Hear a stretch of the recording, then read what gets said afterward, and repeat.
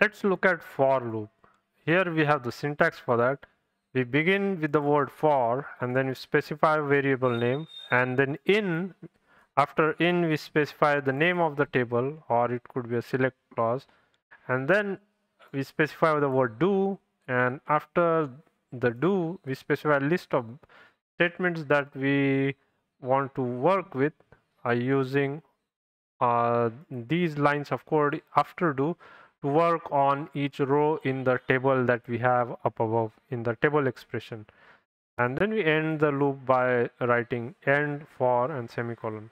Let's look at this example that we have. And what we have here is a table that we have selected. So let's run this table by itself first and see what output we have.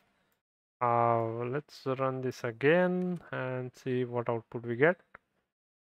So we have a table where we have the word and its count, and that is let's say that we can access that by the variable name record.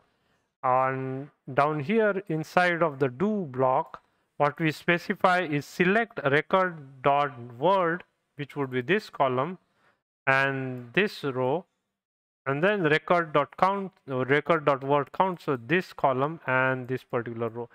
So for each record in this table that we have, the do would run the select statement for each particular line in the or each particular row in the table separately. So we should get 5 different select statements run when we execute this for loop.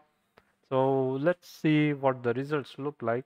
And so that's what we have. We have the very first select statement, which is inside of this block before the do word that we have, and then we have these 1 2 3 4 1 2 3 4 5 select statements that are inside of this do block before the end for.